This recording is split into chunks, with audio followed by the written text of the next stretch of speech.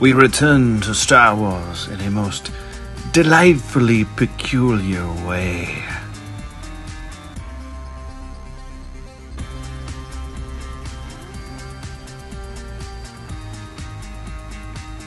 Oh, welcome back. Happy holidays, everyone. Yes, we are going to be looking at some Star Wars programming here over the next couple of weeks as we lead into the holiday season. I am hard at work on so much. This year, no Kenner, as I am preparing so much more with my Kenner, but I am going to have plenty of Star Wars content over the next few weeks. And here we're looking at Hasbro's Black Series Jean-Luc.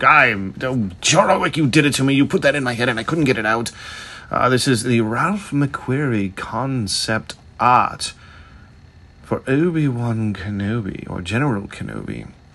And of course, his nemesis, Darth Vader. And these are as they would have appeared in the early drafts and early concepts produced by Ralph McQuarrie, the legendary concept artist who did all of the concept art for the Star Wars movies. And I, as a child, had a set of his concept art from The Empire Strikes Back.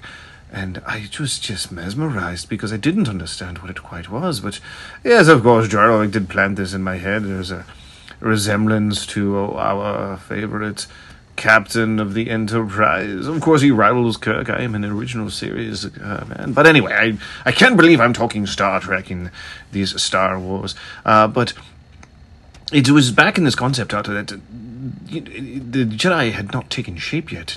It seemed like most people, carried around lightsabers, and there's Darth Vader with a bluish, dark blue tint. You can see with the concept art, he almost nailed it on the first time out. Of course, I'm sure there were, I believe there was so much more. I don't think I have it in me in this short video to get into all that was in the McQuarrie art gallery and all that could have been. There were so many designs. I believe Boba Fett was an early design for Darth Vader. I could be wrong about that, but there's been some conflicting reports. There are those out there who are far more knowledgeable than I in Star Wars, as much as I do love it so. It does have a little bit of a tapered Batman-ish cape there, if you notice. I kind of like that. The Dark Lord here looks as menacing as ever. Darth Vader, what an imposing figure. Just an absolutely stunning artifact of joy. Both the Obi-Wan Kenobi and the Darth Vader here and there, as they would have appeared in their concept versions. When I saw these came out, I just couldn't believe what I was seeing, because these were things I was so mesmerized by the concept art of Ralph McQuarrie. And do yourself a favor, if there are those of you who are out there who have not heard the name Ralph McQuarrie, go look up his artwork. He didn't do just Star Wars, but his Star Wars concept art is peerless. There you see it is. You may recognize this pose from some of his concept art. An early version of what would become a stormtrooper brandishing a lightsaber was present. But these two figures from the Hasbro's Star Wars Black Series, I didn't really want to get into this line, but I have to say, I discovered these, and they are just stunning. They, I believe, were a Comic-Con exclusive at one point. I feel so out of touch now. But anyway, we shall dim the lights as more Star Wars to come this month. Stay with us.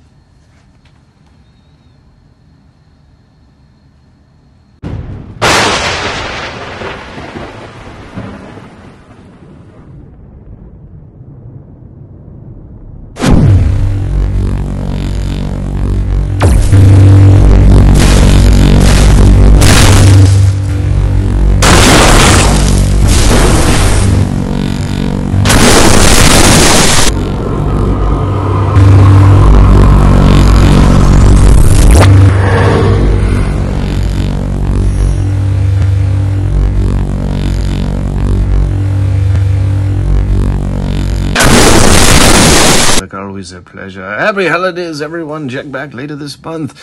More artifacts of joy from Star Wars. Ta-ta for now.